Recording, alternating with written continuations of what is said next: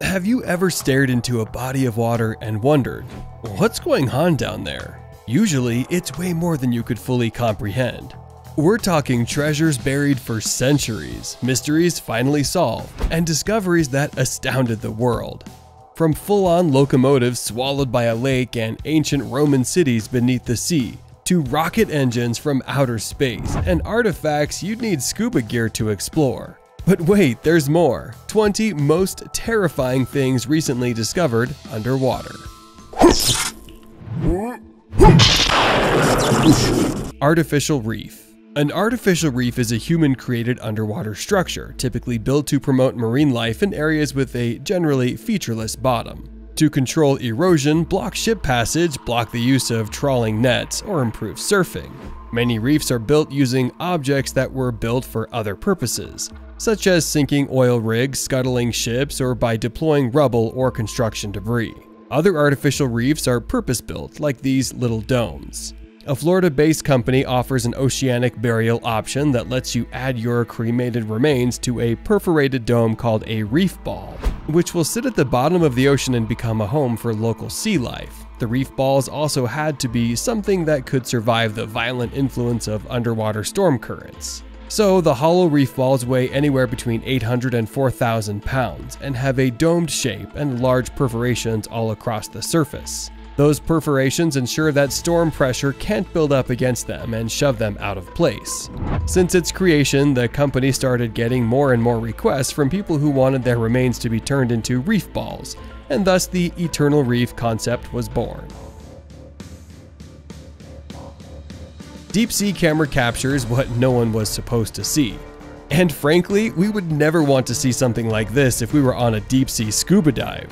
Scuba diving is one of the most popular recreational sports in the world, enjoyed by people of all ages from all walks of life. Fantastic coral reefs, eerie shipwrecks, and incredible marine life are major attractions for people.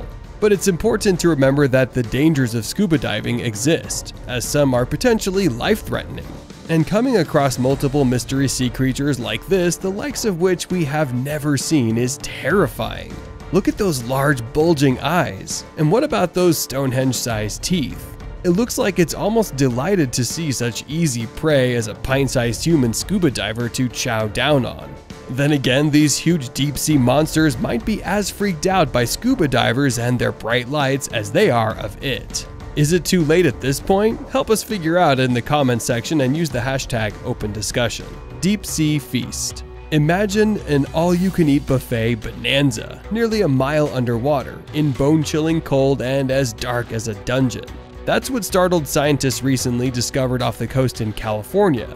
In the deep sea, this dead whale is providing an unexpected feast for creepy-crawly ocean organisms, from tiny red worms to a ghostly fleet of octopuses.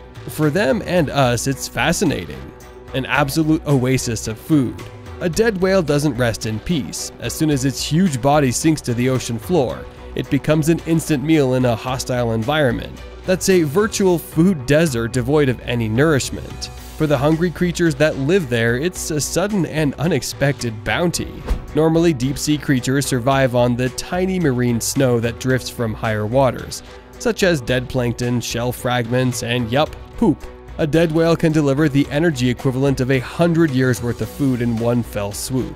But a carcass like this, called a whale fall, creates a rich and impromptu ecosystem unto itself. There are likely hundreds of thousands of these carcasses called whale falls. But their degradation, biology's vanishing act, is almost never witnessed. It's an all-you-can-eat deep-sea feast. Human skeleton. Whether it's in Lake Mead or on the border of California and Arizona, or at the bottom of the Colorado River. Imagine being the law officer who gets the phone call saying, "We found some human remains below the surface." The reporting person stated that they were out snorkeling when they noticed skeletal remains at the bottom of the river. Authorities sent divers down to investigate. The diver took an underwater camera and video recorded the footage as they saw it. The divers found a mysterious pair of skeletons having a tea party at the bottom of the riverbed and alerted the authorities. What was even stranger was that the skeletons were resting on seats and surrounded only by rocks. There were no shipwreck dive sites around that could give clues as to what the diver had stumbled across. News of the mysterious discovery spread around the world as many tried to work out how the skeletons got there. Seeing the news, a husband and wife confessed that the skeletons in the Colorado River near the Arizona and California border were placed there as a private joke, and admitted that the skeletons are fakes. It's quite a sight to see when you're just doing some casual snorkeling. Osborne Reef. Originally constructed of concrete jacks, this artificial reef off the coast of Fort Lauderdale, Florida, was the subject of an ambitious expansion project utilizing old and discarded tires called Osborne Reef. The expansion ultimately failed, and the reef has come to be considered an environmental disaster, ultimately doing more harm than good in the coastal Florida waters. The reason for the creation of artificial reefs in this area is due to the fact that this region has a narrow, low reef system, which provides a very limited habitat for marine life. So, to increase the fish population and to provide havens for marine life and coral growth, a large number of structures were sunk or built in the region, resulting in over 112 dive sites, around 40 freighters, tugboats, and barges between 60 to 200 feet of water. But it's the tires that caused the most problems. Over time, saltwater corroded the restraints that held the tires together, and ocean currents, waves, and storms turned loose tires into projectiles that moved with such force that they could cause irreparable damage to coral reefs and other marine ecosystems. In 2007, cleanup efforts began, but still, several 100,000 of the estimated 2 million tires intended to make up the Osborne Reef still rest in the coastal Florida waters. Train wreck. Sometimes a shipwreck is not a ship, it's a train. Wreck hunters recently discovered a locomotive at the bottom of Lake Superior that sank over a century ago. As the story goes, locomotive number 694 was en route in 1910. The train was making excellent progress, proceeding at an approximate speed of 35 miles per hour. Out of the darkness, the front brakeman suddenly made out the outlines of a large boulder resting on the tracks that had rolled down the adjacent cliff. Given the train's speed, the train could not be stopped in time. The locomotive struck the boulder. It lurched over the embankment and down the 60-foot cliff into Lake Superior. In 2014, a small team of divers discovered a number of train's boxcars, but the locomotive remained elusive. However, recently another team of hunters was able to locate the locomotive using the previous team's coordinates. The steamer was hiding over 230 feet below the surface amongst a field of boulders. Initially, the hope was that if the locomotive was found, it could be dredged up and placed on display. But the train was so damaged and destroyed that the salvagers seemed content to just leave it where it lays. Sunken Roman City. Hidden at the bottom of the Gulf of Naples in Italy for 1700 years, the ancient Roman city of Baiae has been revealed to the world after divers were permitted to explore and photograph the site, known to historians as the ancient Roman version of Las Vegas. It was a getaway for the rich and famous where hedonism ran wild. The fashionable resort was popular with the likes of Julius Caesar, and it was once filled with luxury vacation villas and party houses. However, the very same volcanic activity that provided the city with natural hot springs for its spas and baths ultimately destroyed it. By the 1500s, the remains of the formerly luxurious town were abandoned. The water level slowly rose due to the same volcanic vents that were once a draw to the area, and most of the ancient ruins were drowned under the shallow waters of the bay. The city was once located right along the water's edge, but was eventually claimed by the Gulf. It wasn't found again until 2014, when heavy flooding caused landslides that exposed portions of the city's old walls. Today, the submerged Roman city hidden in the waters calls divers to travel back in time and swim through ancient streets, mosaics, statues, columns, and remains of what was once a seaside Roman party city. Moon rocket engine. Recently, a very complex technical underwater expedition resulted in the recovery of an engine from the Apollo 11 mission, the first landing of man on the moon on July 20, 1969. The 30-day recovery operation took place near the Bermuda Triangle, on one of the most advanced deepwater salvage ships equipped with the latest dynamic positioning technology.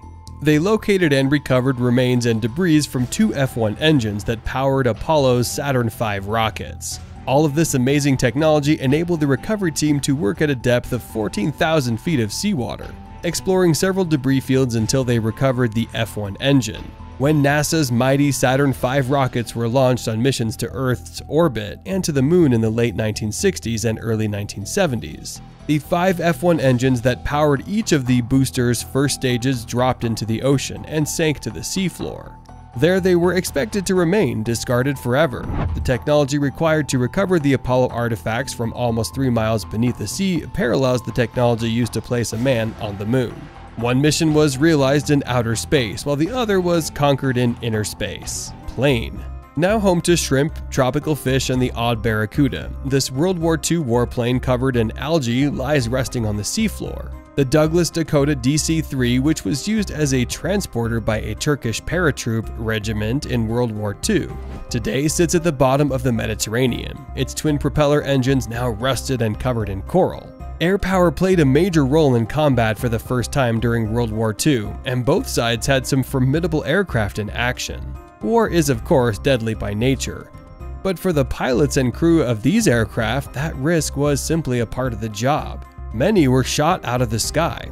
Some suffered mechanical failures, while others just got lost and simply ran out of fuel. But that's not the only plane divers are exploring. There are planes in oceans around the world that were deliberately sunk to create self-sustaining reefs for healthy ecosystems. Wreck diving is one of the most popular activities for scuba divers around the world, and there's little to compare with the sight of the often tragic majesty of a sunken vessel. Of all the vehicles lost at sea, however, airplanes that have come to a watery ending are especially eerie, as they were never supposed to be in there in the first place. Underwater river. It sounds like it couldn't be possible, an underwater river, but the truth is that they do exist.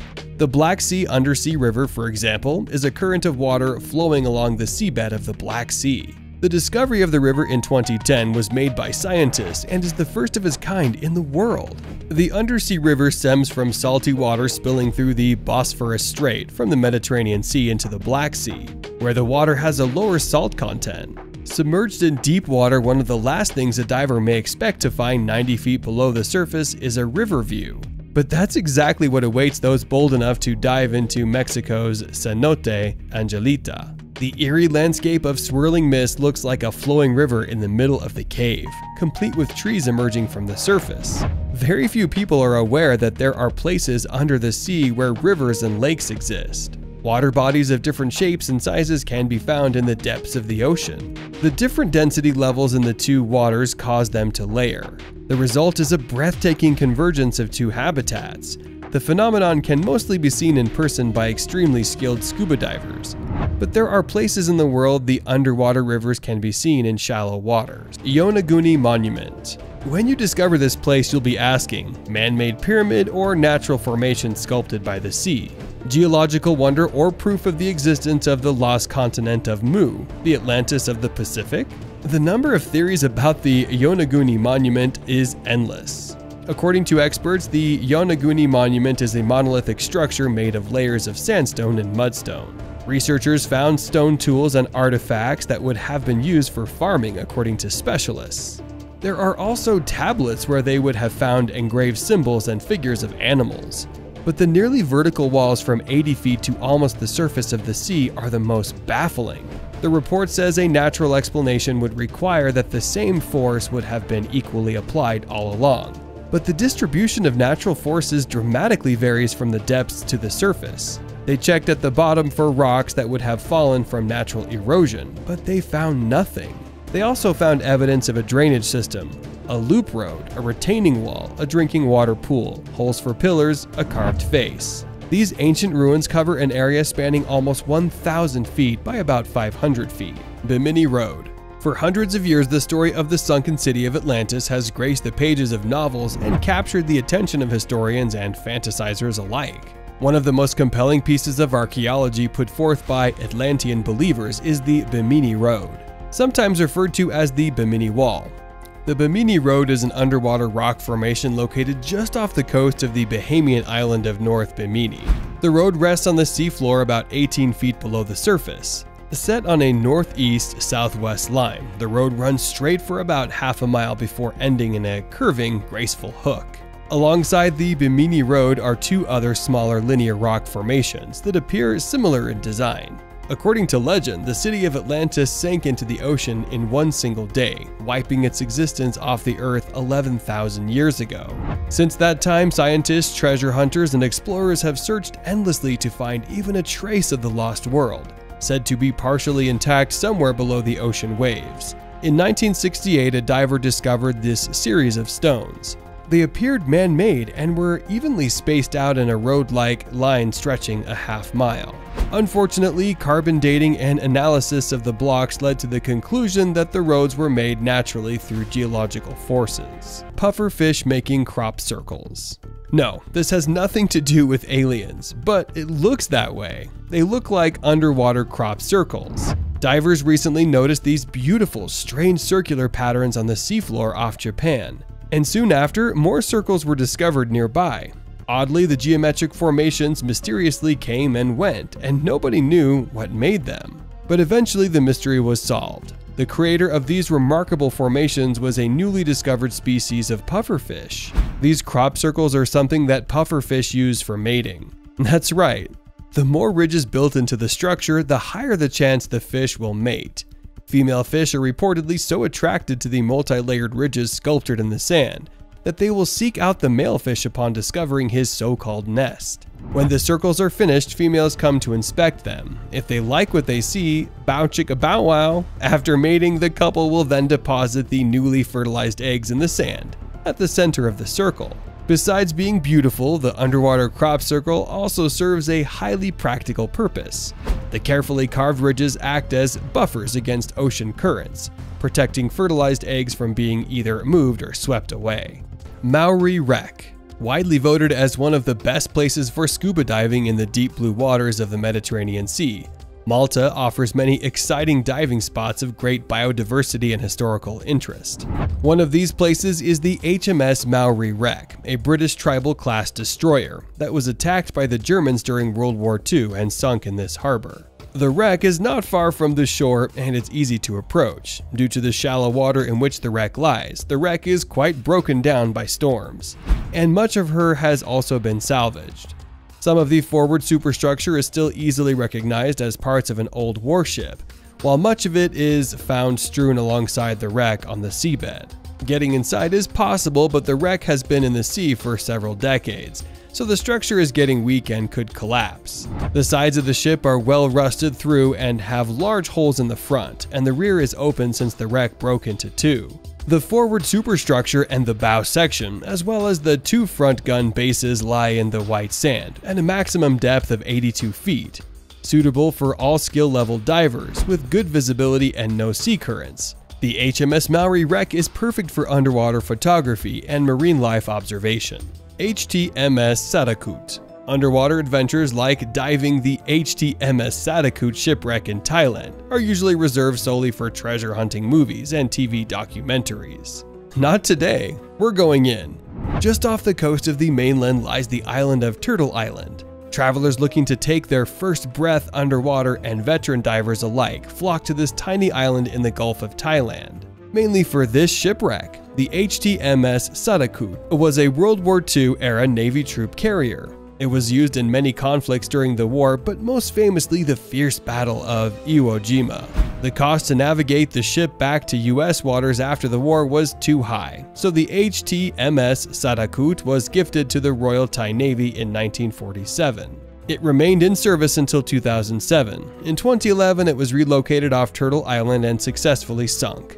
It is now known as the Sadakut Shipwreck and is a very popular spot for many dive schools on the island. When you explore it, you can start at the bow of the ship underneath the gun platform. These entry points will take you down a set of stairs and into the front cabin. You can continue forward until you reach the middle of the ship, which is directly under the bridge. At this point, there is a corridor that leads directly to the stern of the ship. There are smaller, deeper rooms, however, these are not for amateur divers. Underwater Museum.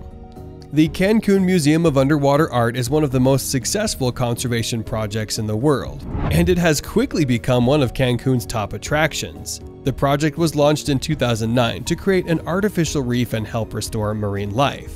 And it has to be one of the most surreal and stimulating dive sites ever. Located under the waters of the Mexican Caribbean Sea, the underwater sculptures are located 30 feet deep, which makes them perfect for recreational diving activities. Whether you're a beginner or an advanced diver, it's yours to enjoy with 500 sculptures located at the bottom of the sea. These works of art stimulate the growth of coral reefs and different species of marine life for tourists to enjoy while diving. A glass-bottom boat is a great way to get a view of the underwater museum of art without getting wet and is great for people of all ages. Admire the schools of tropical fish and other marine life that swim beneath you from your comfortable seat in a glass-bottom boat. The bewitching underwater museum is more than an art museum, it's an act of conservation. The sculptures are composed of materials that encourage coral reef formation, creating new places for sea life to flourish. Mary Celeste. This Confederate Civil War-era blockade runner called Mary Celeste sunk in 1864, carrying much-needed supplies to the South. A long and very narrow ship, making her very fast. She was able to cruise at about 15 knots, which was considered an extremely high speed in the mid-19th century, while being piloted by a man who famously said, "I know every rock here as well as I know my own house." The ship struck the reef and sank within 8 minutes near Bermuda. The Mary Celeste was discovered abandoned in 1872, and to this day experts are unsure about what happened to its crew. When the crew boarded the Mary Celeste, they found everything in perfect order. The crew's clothes were even neatly packed away. Yet there was not a living soul to be found aboard the ship.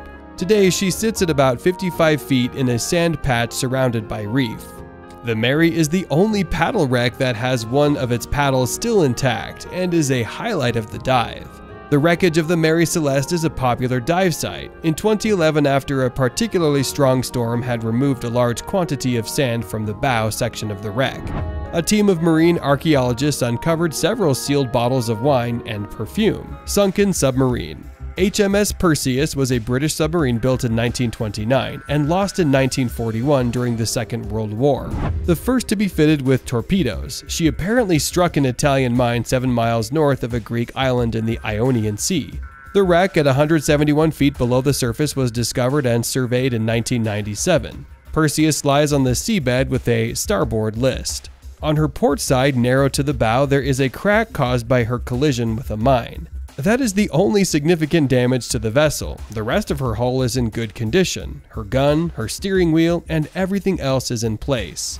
Her compasses, which are still working, show her last course. The escape hatch of the stern compartment is open. Close to Perseus, divers found the anchor of an Italian mine, a discovery that seems to confirm that an exploding mine was used for her sinking. A submarine from World War I was discovered, essentially intact recently. The sub, which was used by Germany during the war, was found off the coast of Belgium. The newly discovered UB-2 type dive boat was found about 80 to 100 feet below the surface. The sub may have struck a mine before going down. This find is the 11th wreck to be found in the region, and these sites are becoming popular dive sites. Number 3. Tank. It's not just planes, trains, and boats that end up in the ocean now and then. Tanks do too. The world's first underwater military museum has been created just off the shores of Aqaba, Jordan. After 30 days of planning, a total of 19 pieces of hardware were sunk over a period of 7 working days. The equipment was sunk in battle formation and includes tanks of different sizes, an ambulance, a military crane, a troop carrier, anti-aircraft guns, and a combat helicopter. The military museum is the first product of its kind in the region. It is important because the sport of diving in Aqaba is attracting many tourists from around the world. Great attention was given to the environmental effects of sinking the equipment. All hazardous materials were removed to comply with environmental best practices. The location of the museum was specifically chosen for its lack of coral and other marine life.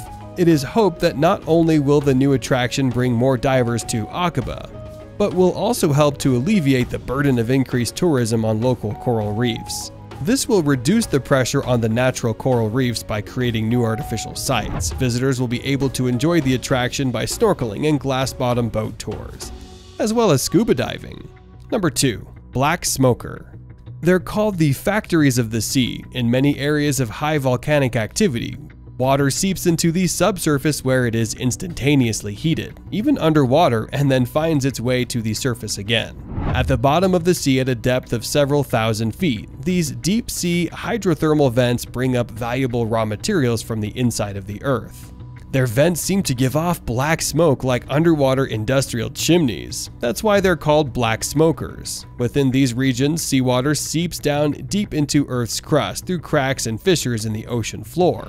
This water is then heated by magma below the surface. As the water is heated to a boil, it expands and rises back to the surface. When it reaches the ocean floor, the water is a dark chemical soup. Surrounding these chimneys was a unique type of ecosystem unlike any other. Until this day, science had always assumed that all life on Earth obtained its energy from the sun. Here was proof for the first time that life could be sustained by the Earth itself. That's big. Organisms found near black smokers are those such as a 3-foot-long tube worm, shrimp, crab, and anemones. Human teeth fish. Recently, an angler casting a line off Jeanette's Pier in North Carolina caught a hefty and toothy 9-pound sheephead fish. The fish, also known as convict fish for their black and gray horizontally striped body and ability to steal bait, have large, beady black eyes and an uncanny grin that resembles a human smile. The coastal critter was dubbed the sheep's head fish for the way its mouth resembles the muzzle of a sheep. Because the sheep's head diet consists of mollusks and crustaceans, their molars assist in crushing their prey's tough shells. Young sheep's head fish eat marine worms or any soft-bodied animal found within seagrasses, until all their specialized teeth grow in. A full-grown sheep's head will grow up to 3 feet long. They'll eventually grow 3 rows of stubby, flat teeth in their upper jaw, and 2 rows lining their lower jaw. The fish's front teeth are even coated with enamel, like the human's incisors they resemble. The Asian sheep's head is a species of wrasse, one of the largest native to the western Pacific Ocean, where it inhabits rocky reef areas. Imagine catching this fish on the end of your fishing line. It's one of those strange sea creatures that often gets referred to as beautiful ugly in the fishing world.